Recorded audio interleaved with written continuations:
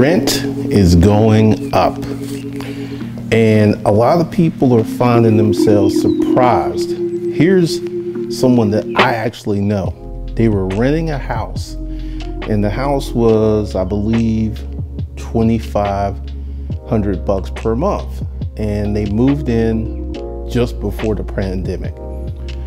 They were recently hit with $1,000 increase in per rent.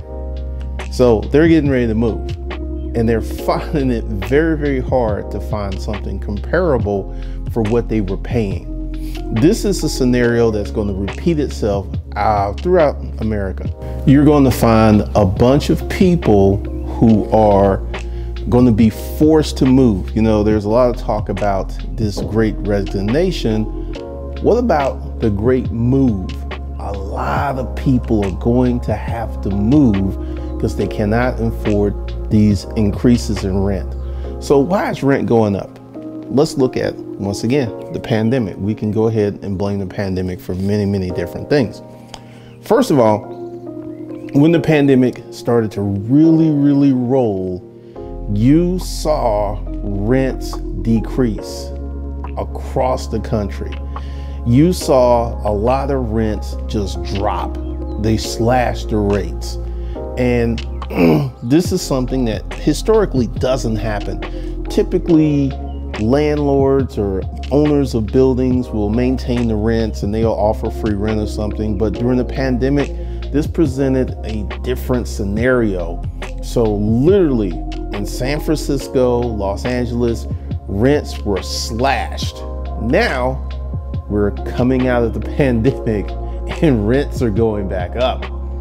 And many people who moved into these pandemic rent-based places are not prepared for the hike in rent that is coming. I've been doing some research. A lot of people, we're seeing like serious hikes. We're seeing not like $100 a month. We're seeing 500,000. One person in California, their rent increase is going to be $1,500, so they got to move. That's $18,000 a year that you were not paying for rent. And this is one of the issues that happens with money. Let's say you have a job, right? And your job pays you $100,000, okay? And then they wanted you, this like, hey, we want you to take a pay cut of 50% to do the same work. You're not going to do that. You're just like, because you've been accustomed. You know, I have this expression, luxuries once tasted become necessities, right? So you're not going to do that. So same thing with rent. If you're in an apartment for $2,500 per month and they talk about now this apartment is going to be $3,500 or in some cases $4,000, you're like, I was in this same apartment and I was only paying $2,500, and you want me to pay $1,000 per month more with no increase in value. And this is what it's about. Because once you get used to paying a certain amount of rent, and then they want to, like, you know, going up like $100 a month, that's not a biggie. That's kind of expected. But to do a $500,000, that's just too much for the average person, even if they have the money. Because see, for some people, this isn't about money, it's about principle. I was in this apartment, I was paying $2,500. Now you gotta tell me I gotta pay $3,500, and there is not gonna be any dramatic improvement in my living situations. I'm not gonna do that, so they're gonna move. So a lot of people are going to move. Now, that's the smaller round of rent. That's the smaller section, because you know there's a lot of people who moved into an apartment or a house or something during the pandemic and they got a big discount. That's just part of the reason that rent's going up. Let's talk about all of these landlords that had tenants that were in their properties not paying for a year, in some cases 2 years, and they couldn't get these people out until recently when they lifted the eviction moratoriums. So a lot of people Like I have a friend who's a real estate person. She has 15 houses, and fortunately for her, the renters in her houses, in 10 of her houses, kept paying rent during the pandemic, and they kept paying it. And she had 5 renters who didn't pay rent, and she couldn't get them out. So she is going to raise the rent on those 5 houses. She, for the houses that she had the 10 people in that were paying rent and she didn't get behind, she was able to pay property taxes, pay her mortgages. But these 5 people caused her a lot of pain. So she is going to raise the rent. Now, believe this, and these houses are 3-bedroom, 2 baths. They're like 1,500, 2,000 square feet. She's going to raise the rents to $2,000 per month, because she finally got these people out of her houses, because, she was so frustrated, and the people in the houses were like, yeah, we're ready to start paying the rent again. And she didn't want them. She wanted them out, because she told me she figured that 3 of them could have kept paying rent, but they chose to not pay rent because it was a get over tactic. So hopefully those people put that money in the bank account and saved up, because if they were just tricking off, man, that's just bad. So this is another reason that rents are going up. A lot of landlords were in a very bad situation, because and my friend, she's like, she did not take forbearance on her houses, because once you're in forbearance, you cannot get another mortgage. You cannot buy another property. There's many things that were not talked about in the forbearance. And if you're a real estate person, forbearance wasn't in your best interest if you were trying to go out, buy more properties. And also, it kind of makes sense. Like, if you're in forbearance and you're saying, hey, I cannot pay my mortgage, why would you go to another bank and get another mortgage? It makes no sense, right? So she didn't take the forbearance, and these 5 renters literally drained her emergency fund. So she just told me, she says she's got like $1,500, and she says, God forbid if anything happens with one of the properties, she says, she doesn't like doing HELOC. She said, I'll be forced to do a HELOC on the property to pull out some cash on the equity. But the pandemic, people who were in apartments, people who were renting houses, who were not paying their rent, created a lot of economic damage for a lot of landlords, many landlords. So this is another reason that rent is going up. Now, this is the thing. Rent is not going to come down ever again, unless we have another pandemic or something like that.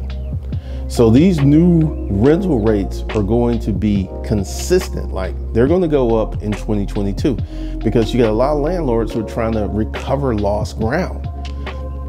So once again, if you because currently I'm a renter, I rent an apartment, and I don't really foresee, because this is interesting. When I was coming in here, this building they had 6 units coming up this year.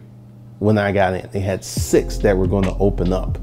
So the occupancy rate is pretty high and the rent's pretty high. So I don't really see a dramatic increase in rent in next year if I choose to stay.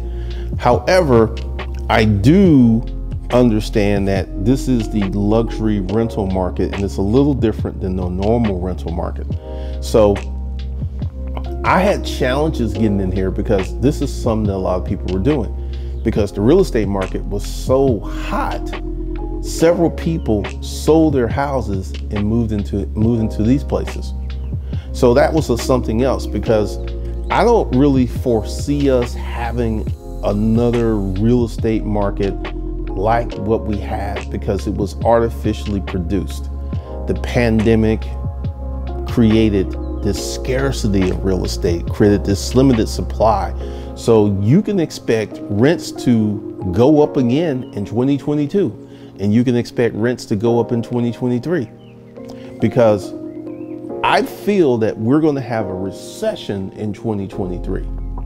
However, this recession will not be fueled by real estate. It will be fueled because, you know, I'm going to do a separate video on the supply chain shortage, but we've got a lot of funky indicators in the economy. Now, I know this is going to sound strange. We got a recession. We're going to have people with higher unemployment, and rents are going to be ridiculous. And why would rents be ridiculous? You need a place to stay. That's what they're going to be going on. You know, when you rent an apartment or a house, you're not renting it because you want to. You're renting it because you need a place to stay. So this is, they're going to be, let's just put it shortly, they're going to be able to get that money. They're going to be able to get that money because people are going to need a place to stay. And this is one of the things that is going to mess up a lot of people in income danger zone number one.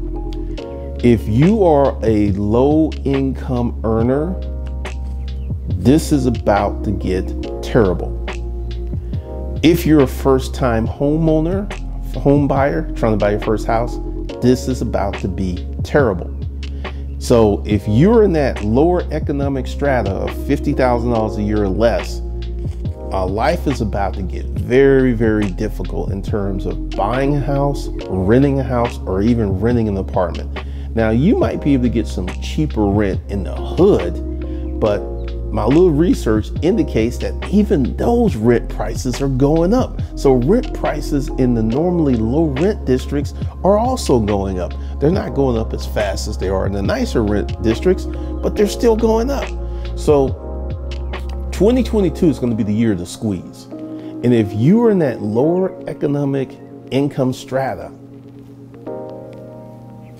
it's going to be tough, man. I know of another person who was renting, her rent was $1,500 and her landlord just came to her and said rent was going up to $2,000. And this is what's funny.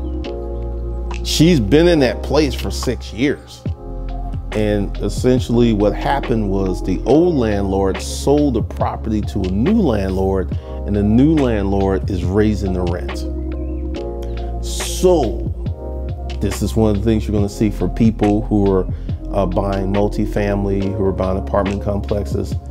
You can expect the rent's going to go up.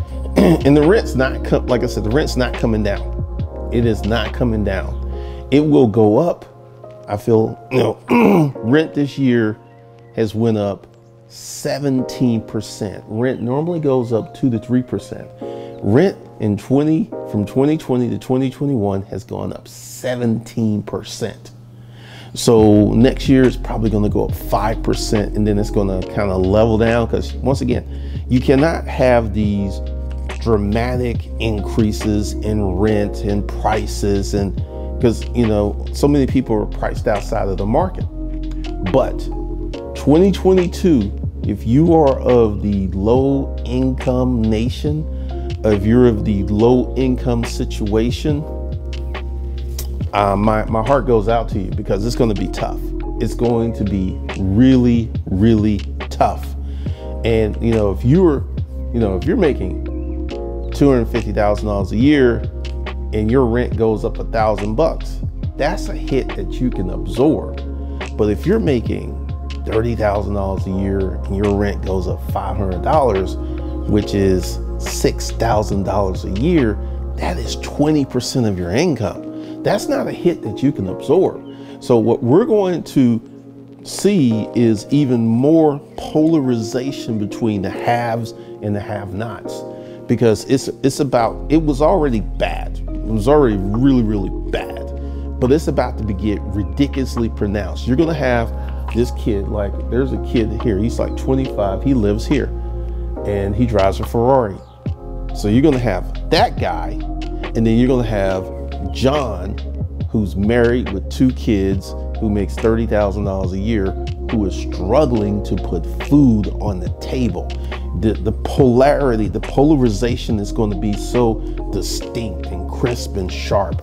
I am just sitting there because, like, we recently had a holiday party here, and these folks are not feeling any pain up in here. They're not feeling any pain. So you're going to have that segment of society who's not feeling pain, and what's going to happen with the lower economic strata is going to grow. So we're going to have a, you know, from marketing standpoint, if you want to create products and services to serve people in the lower economic strata, you will be dealing with a growth market. Because one of the things that, you know, when you start a business and you want to have your marketplace or demographic, you want to make sure the market is growing. You don't, like, one of the things that happened, like when I was a kid, there was these bikes that were literally everywhere. These Suzuki, these Ninjas, these Kawasaki bikes. And literally the sales of those bikes stopped because the demographic that was buying those bikes they aged out. So, you know, from a business standpoint, for many people who want to build a business that is going to serve the lower economic strata, whatever kind of service, whatever they need, that's going to be a growth segment. It's going to be a huge segment. It's going to be I estimate our population is 330 million, right? I feel that this segment will comprise of about 150, 160 million people. So we're talking about half of the population base is going to be in that situation, because from an income standpoint, because we only have 160 million people working, and of that 160 million people working, 80 million make $30,000 a year or less. 80 million. So we're talking about fantastically huge demographics and marketplaces, because I was wondering why all of these for the unbanked, Chime, there's so many new products for the unbanked, and this is someone who doesn't have a traditional checking account. There's so many new products where, like, once again, this is something I've learned in my car rental business. I was unaware until I got into this car rental business that they make debit cards that you can turn on and off. I didn't even know that, because I don't use my debit card. I use credit cards. So only way I use my debit card is to do a transaction at the bank or to pull money out of that bank's ATM. That's it. So I had no clue that you could turn your debit card on and off. And this is a whole certain new behavior that I've been exposed to, because I have people who will rent a car and they will have their debit card off, and they will not communicate to me until after I send a message like, hey, I am declining your request because your credit card doesn't work. And it's like, oh, I just wanted to make sure I got it. Because once again, in this period of 2022 of rent inflation, of the things that are going to happen with monetary, the emerging recession that I feel is going to hit the end of 2022, the beginning of 2023. If you're in that income danger zone, number one, $50,000 a year or less, 2022 is going to be a very hard year for you, because inflation is not going to stop. We've seen inflation with used car prices. We've seen inflation with rent. We've seen inflation with food. We've seen inflation with gas. These inflationary pressures are not going to abate in 2022. They're going to continue on. I fully expect another increase in rent in 2022, because once again, we're leaving this pandemic economy and we're moving back to the real economy. And I've said this before, there's going to be a lot of economic pain. And, you know, I've got people who are leaving comments who are challenging, like my video, the murder rate is surging. They're challenging this. It's like, you know, and they're leaving all these namby-pamby comments, but you can go to the FBI statistics. You can go to the national crime statistics. You can Google murder rates, and you will see that murder rates have increased in the year of 2021, 30%. So what are we going to see with this rising rent, with these inflationary pressures and all this? We're going to see a lot of pain. We're going to see a lot of desperation. And this is one of the reasons that crime is about to, crime escalated in 2020. It escalated in 2021. We will see an even greater escalation of crime in 2022 because what's going to happen?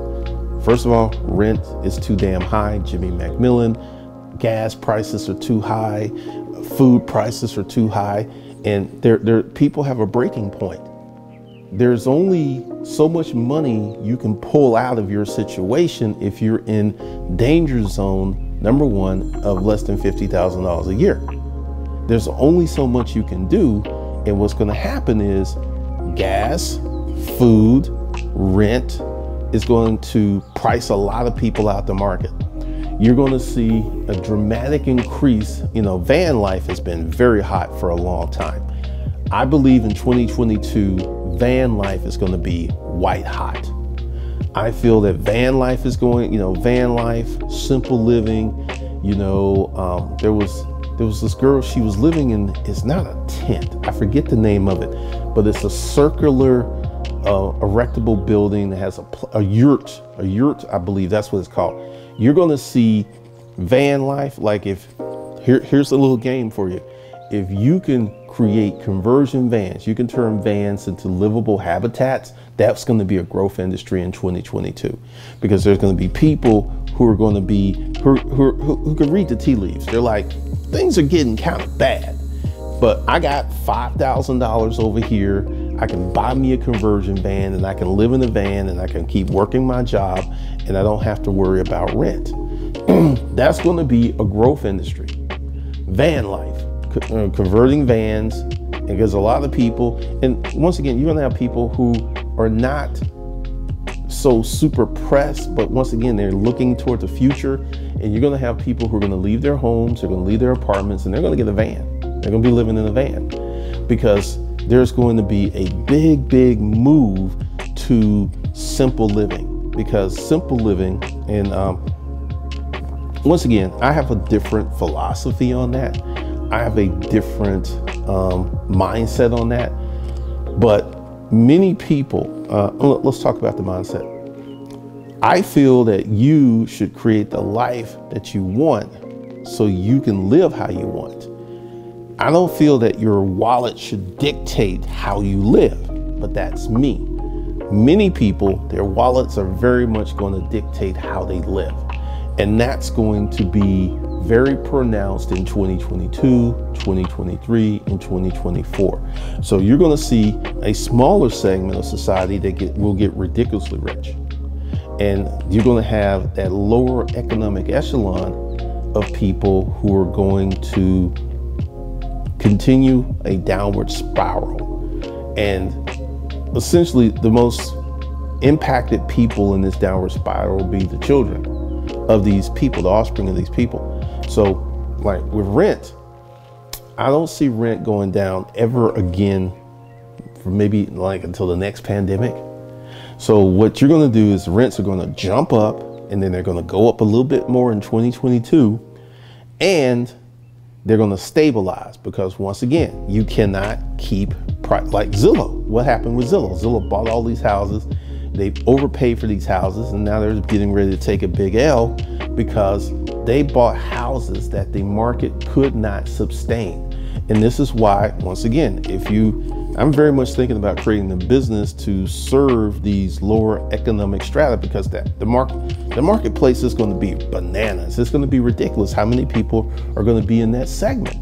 And this rent and this inflation, which is artificially produced, is, like I said this before earlier in the video, it's not going to abate. We're going to see these inflationary pressures happen in 2022, 2023, 2024. Even while we have a recession, we're going to still see these inflationary pressures. Because right now I have 5 renters who are like, hey, I pay you Cash App, and they're working all types of deals. But once again, like, I am not going to break my contract with HireCar because if I enter into one of these newfangled deals, I expose myself to a lot of risk because they're looking at how much they're paying per week and they want to reduce that which I fully understand, but their way of reducing it leaves me wide open with no insurance on the vehicle. Yesterday, I had a vehicle looked at, $7,200 worth of damage. The car only cost me $8,000. So I feel they're going to total that one out. And, you know, I cannot be in a position where I have no insurance on these cars. And that's what they're trying to like. They're trying to say, well, we can do it this way, and I can get insurance through Uber or Lyft. And that's not something I'm going to do. I have a hard enough time with, you know, I've had some people who paid me who've never been late, but at any point that can change. So I'm not going to be dependent upon you to pay for some insurance and also pay me. Because if you don't pay your insurance and then you wreck that car, guess what? Guess who's ass out? Me. So I'm not doing that. But guys, just lock, you know, if you're in that income danger zone, number one, I got some advice for you. You need to dramatically you need to increase your income. That is the only thing that's going to protect you. This is why I don't worry about inflation. I always look for a way to dramatically increase my income. I don't know if you can start an eBay business, you can start doing Uber, you can start doing Lyft. You need to start dramatically raising your income before it gets too late, because these landlords are not playing. These landlords, especially the landlords who got abused during the CARES Act, who had a tenant living in their property who could have paid rent. But because of the CARES Act saying that you don't have to pay rent and your landlord cannot kick you out, a lot of these landlords got abused. I mean, they got deeply abused, and they're angry. They're really, really angry. So they're not going to be, you know, and this is something that happens when people abuse you. Like, I've had 18 people, I'm going to do this whole special Kill Switch Chronicles. I've had 18 people arrested this year. And in the beginning, I felt bad because someone had my car and they wasn't paying me and they got pulled over and they got arrested. I felt bad. Now, I don't care. I really don't care. Actually, I be trying to set them up, because one of the things I do is I'll send them a message. Hey, you're late. You need to bring the car back. They will ignore me. Ignore me if you want to. Fine. You ignored me. You have my car. You're not paying for it. You're going to get arrested. And I will file that police report in a heartbeat. And then the last one, she got arrested at 4 o'clock in the morning because I told her to bring the car back. And I told her I left explicit instructions. Heard nothing. Next day, filed a police report. And 2 days later, she was arrested.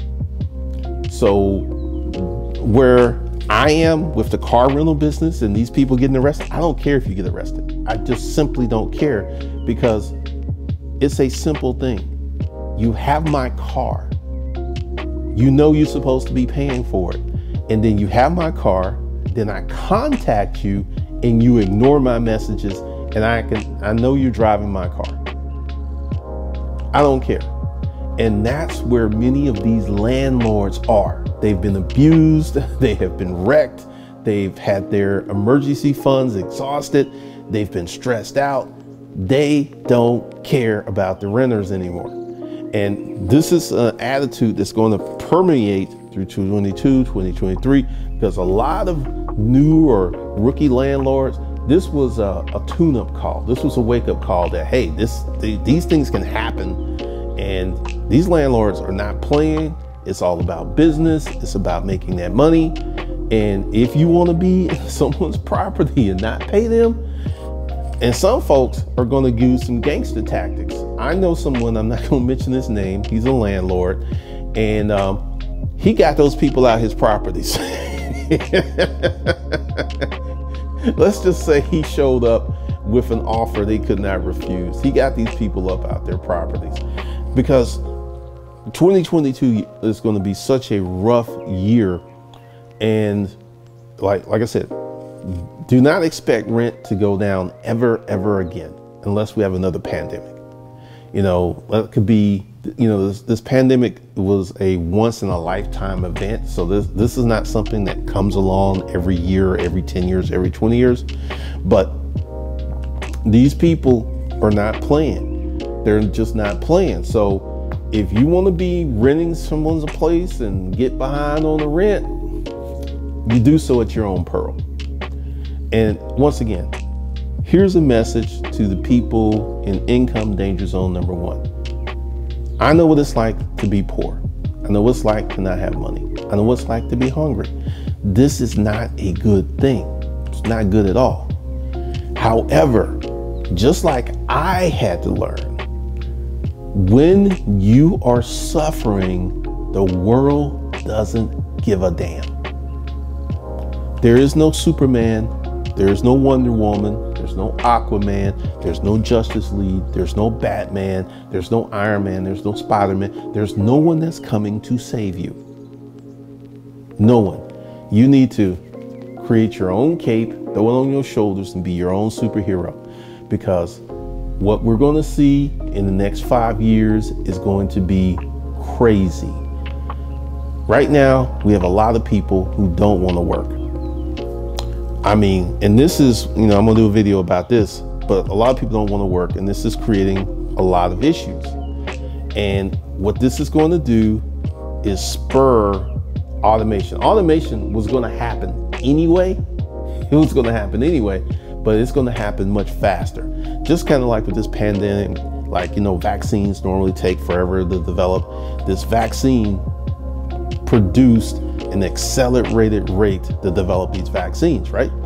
Well, this pandemic and this large number of people who don't want to work is going to create an environment of accelerated automation. Accelerated. You're going to see so much acceleration. Like, remember the movie Minority Report? And Tom Cruise was in this automobile factory and there was nobody in there. It was just robots and an assembly line. That's coming. And you could either be the producer where you are on the assembly line, or you can be the worker who's getting a pink slip.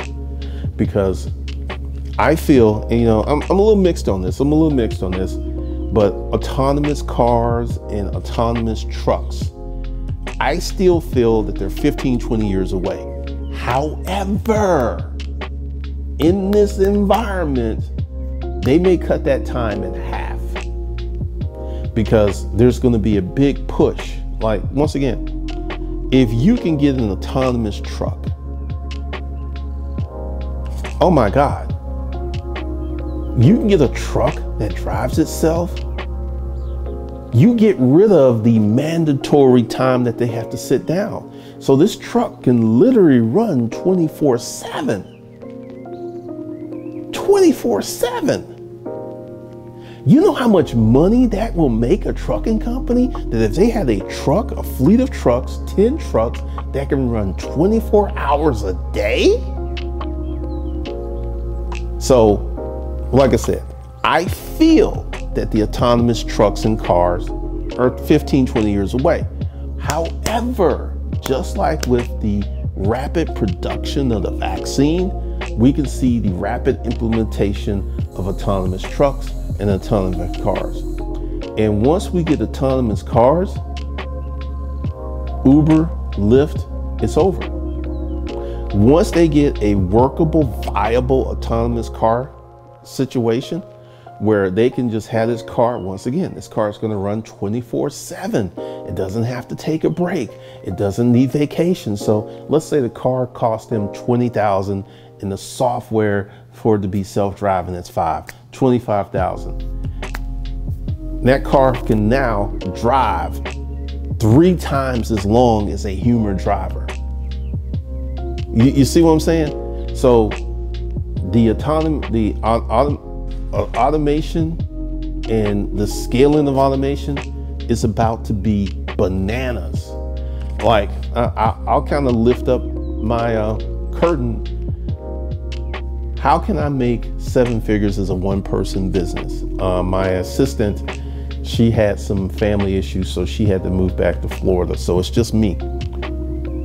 Automation. there ain't no way I couldn't do this without automation.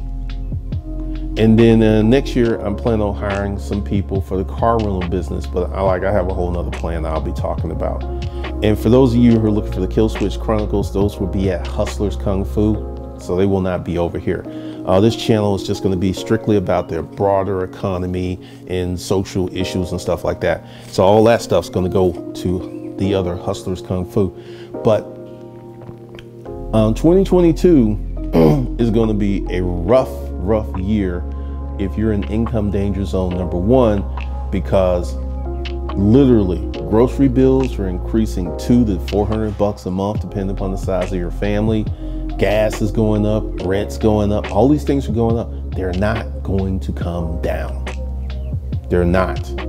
Just like, once again, I had to learn that no one's going to help me, and I have to do things on my own. And this is a lesson that many people are going to learn. There will be some success stories out of this, but there's going to be a lot of pain, because I know someone else who's moving because her rent went up $500 per month, $6,000. She just said, I can't afford it. I can't afford it. So once again, if you're a single person, male or woman, and you have your own place, you live by yourself, and you're able to maintain, the hobosexuals are coming for you. The hobosexuals are coming for you. Because, yeah, it's going to be ridiculous. It's going to be ridiculous. So let me know your thoughts and opinions. And also to everyone, I've kind of taken a break, but I'm going to start off again soon, probably right after Christmas, because I got a lot of things for 2022 that I'm going to be dropping. I need to send out that email to my people. But hey, let me know your thoughts. What's going on? What's your rent situation? Are you in a place where your landlord raised your rent? Let me know in the comments. So that's all I got for you guys. I will talk to you in the next one.